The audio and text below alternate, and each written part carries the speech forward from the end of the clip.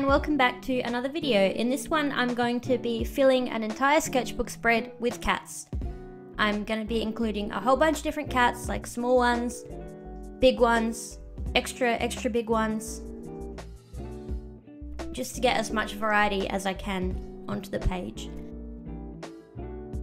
The first thing that I did when I was putting together this spread is make a Pinterest board, and I've actually made it public so you can go and use it yourself if you want. There's about 31 different images of cats on there, and when I was picking them out, of course I wanted to include a a variety of cats, different breeds, different shapes and sizes and colors. So if you want to use it yourself, it's a good way to test your cat drawing skills, and that was the intention for me too. Was to draw as many different cats as I can in different poses, challenging poses, cats lying down, cats sitting up, so I could improve my skills. I'm using a Winsor & Newton sketchbook that I picked up from Officeworks. You can see my review of that sketchbook, or you can see when I picked up that sketchbook in my art supply haul video that I did a couple of months back.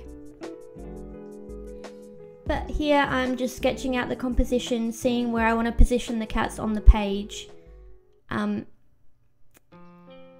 wanted to include, like I said, some like funny cats, some more serious, I guess, poses, and like this little pose on the bottom left there is like a cat sitting like a human, which is kind of funny.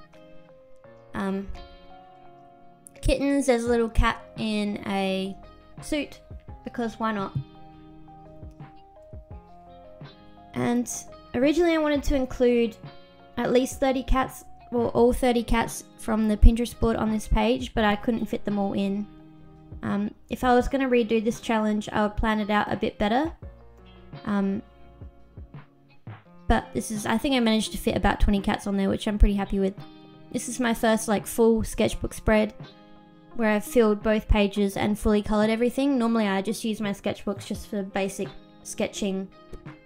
I don't really do like finished pieces or try to do an aesthetic sketchbook or anything like that. So this was my first go, and I think I did pretty well considering.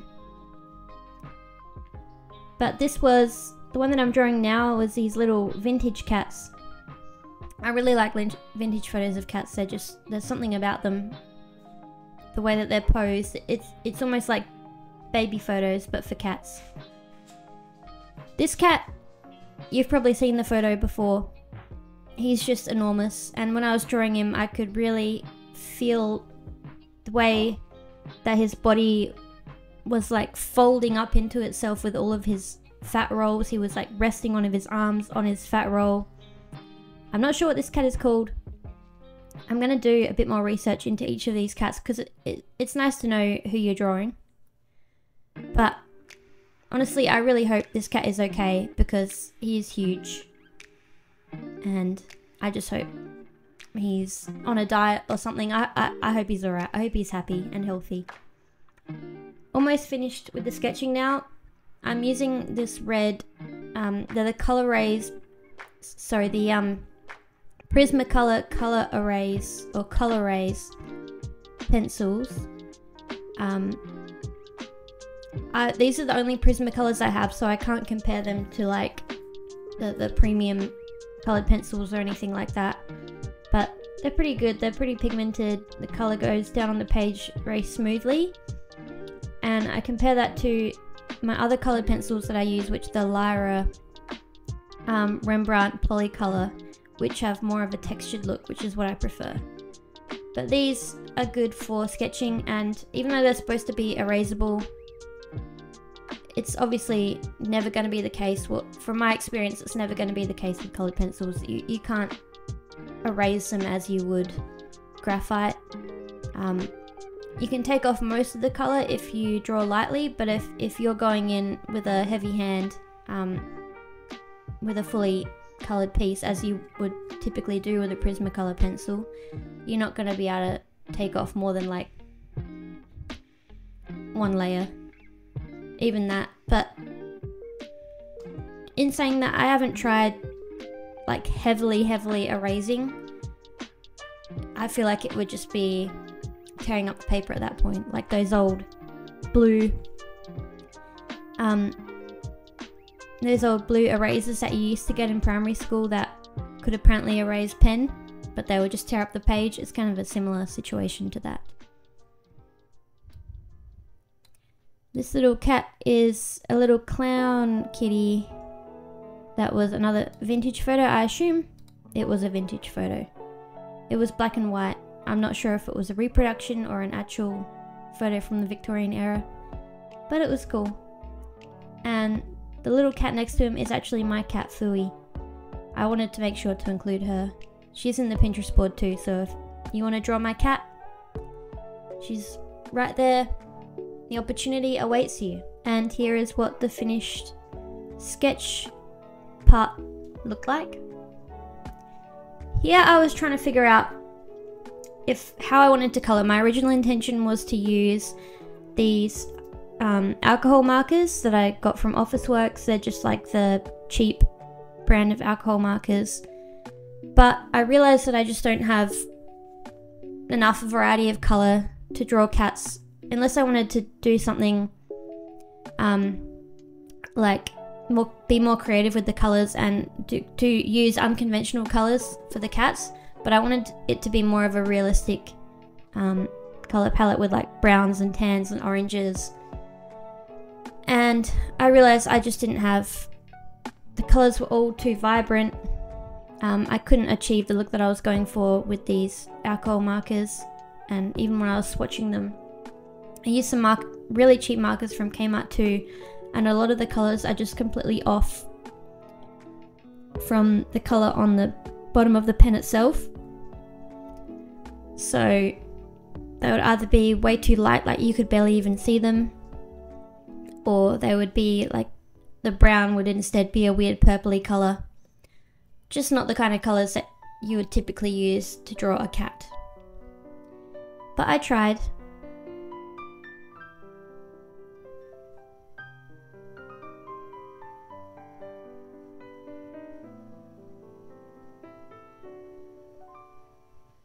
Looking back on it now, it actually doesn't look too bad. I didn't like how the eyes turned out. The alcohol marker kind of blended into the colors around it and gave it kind of this fuzzy look, which I'm pretty... Oh, these are just Posca pens that I'm using, the white Posca marker for little highlights in the eyes. But I'm pretty new to alcohol markers actually, so I'm still like trying to figure out how to blend them, how to put the colors down nicely, especially with drawing little details like these eyes. I don't know if I should have waited for the layer underneath to dry. Anyway, here I was like, okay, maybe I'll try and color in with my colored pencils instead. So here I'm still using the Prismacolors, and soon I'll start using the Lyra Rembrandt Polycolor pencils as well. As I said before, I really like the texture that they give, and that was the finished look with colored pencils. So I ended up saying, yeah, I'm gonna go with colored pencils for this one because I have more colors in that range of earthy tones and orange and browns and blacks, which I don't have in the alcohol markers. So just adding some little details. And yeah, then I'm gonna get started with coloring the full sketchbook spread.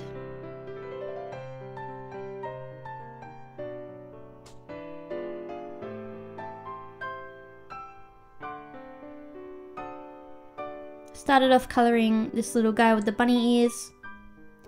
I used a light pink color. This is actually, I think this color is called Dark Flesh. So it's not an actual pink. Again, I don't have a huge range of colors, and I've only just started again investing in materials for traditional art because I've focused on digital art for so long. So when I did my art supply haul using my Christmas, using a gift card that I received for Christmas, I just went and picked out the colors that I like the look of in these Lyra Polycolors. And I did accidentally pick two of the same flesh tone, which instead I should have got a more, how would you say, a more legitimate pink, like a rose or something along those lines. I only have like 2 different blues. See, with colored pencils, it's not like paints where you can mix your own colors. In some sense, you can blend colors together to get a somewhat more accurate look as what you're going for, but obviously it's not the same as paints where you can literally create any color that you like using just the primaries and secondaries. I think you can. I don't know much about color theory or traditional art in general. I'm very new to this, so take what I say with a grain of salt, please. So based on my research on Pinterest, this cat is actually 17 years old, the bunny rabbit, and her name is Ura. She's a Scottish fold cat. This one that I'm colouring in now with the yellow base is a Abyssinian. I think that's how you pronounce it. I'm just looking through my Pinterest board now. I don't think I actually saved this image on there. It must have been a recommended image, but I do have another Abyssinian cat. Couldn't find the original reference that I used for this one. But there's a really cute Abyssinian cat on TikTok that wears little outfits and she waves goodbye in every video. I can't remember what her name is, but she is very sweet. And they have this really pretty brownish golden orange colour. This is another Scottish fold cat, or it might be, yeah. This is Waffles the Scottish Waffles the Scottish Fold. And according to BuzzFeed, he enjoys people watching, playing and licking. This was probably my favourite cat to draw out of all of them. I really like the bright yellows that I included. I felt like I could get a nice colour payoff. Some of these Lyra pencils are more vibrant than others. And I find that the warm tones like the yellows, the oranges, the warm browns, the golds are a much nicer colour payoff than the cooler colours like the purples and blues. But it might just be the specific colours that I chose. They do have a really big range. So yeah, just adding some little details here, trying to add more dimension to the tail and the bottom half of this cat, really trying to highlight the especially unique way that he is sitting.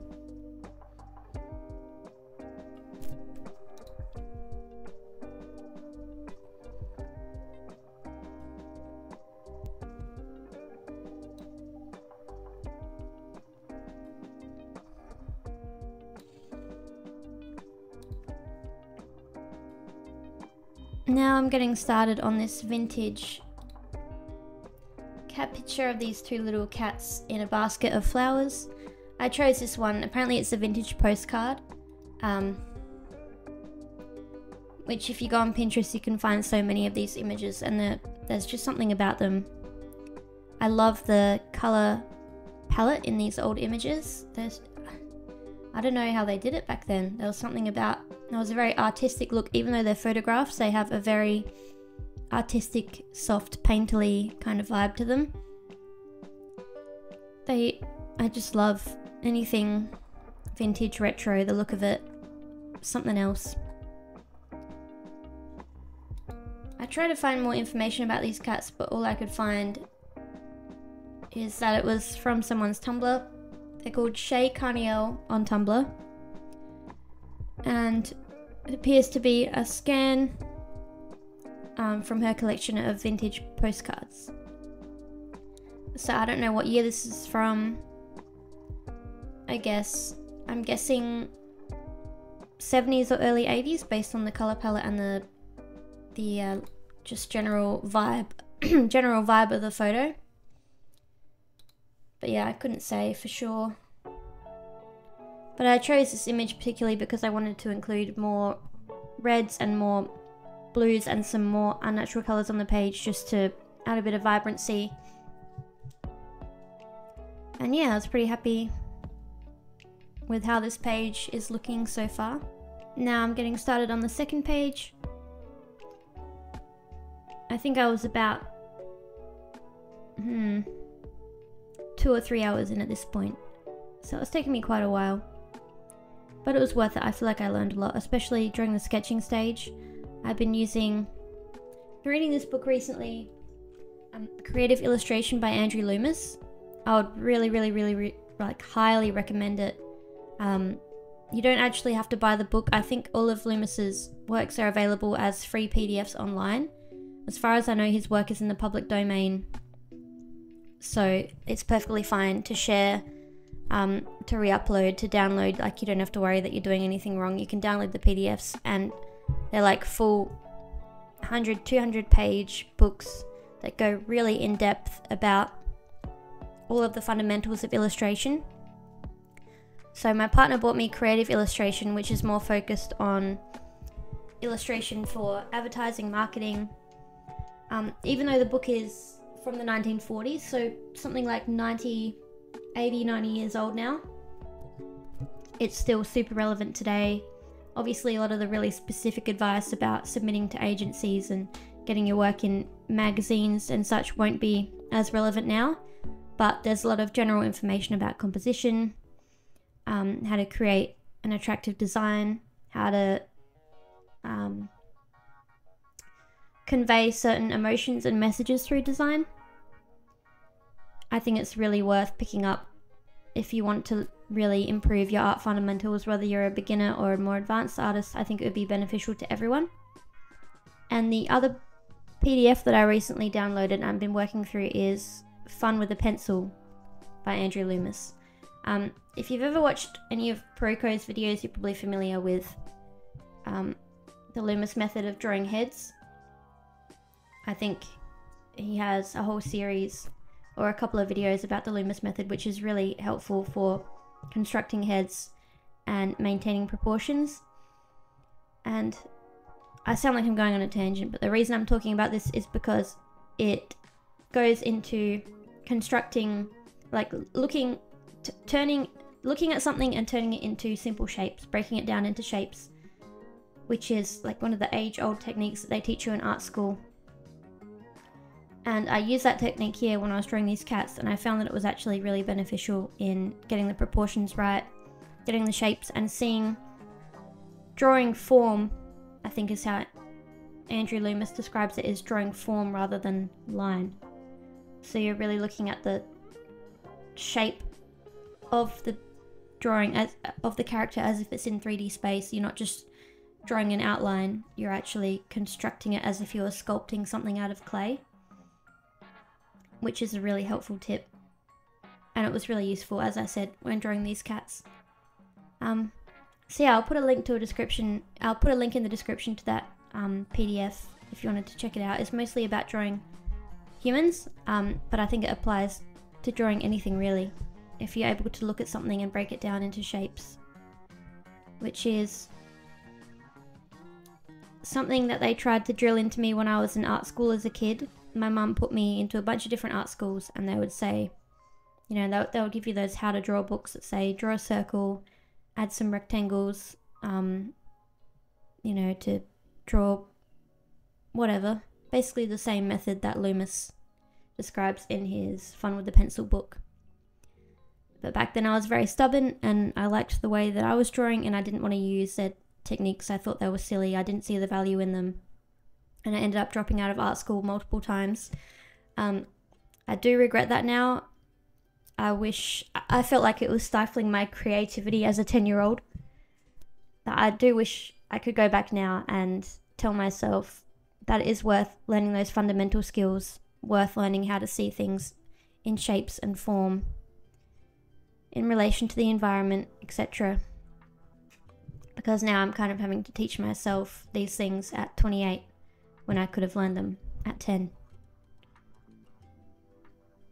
But you know, it is what it is, and it's fun to learn these things now and see how they apply, how I can use them to make very quick and easy improvements to my work.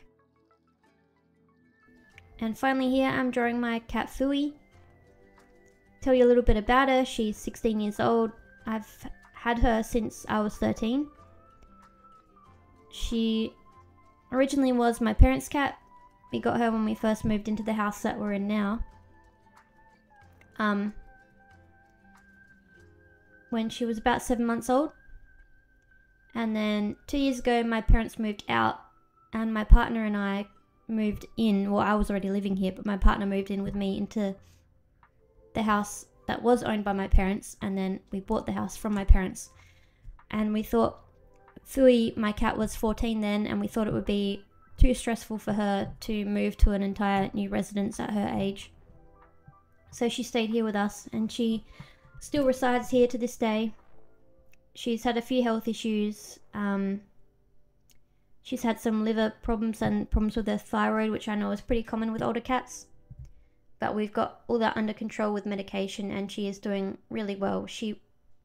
Before I took her to the vet and she got a diagnosis, she was losing weight. She was getting scabs and scars on her neck from scratching herself so much. I think it was stress.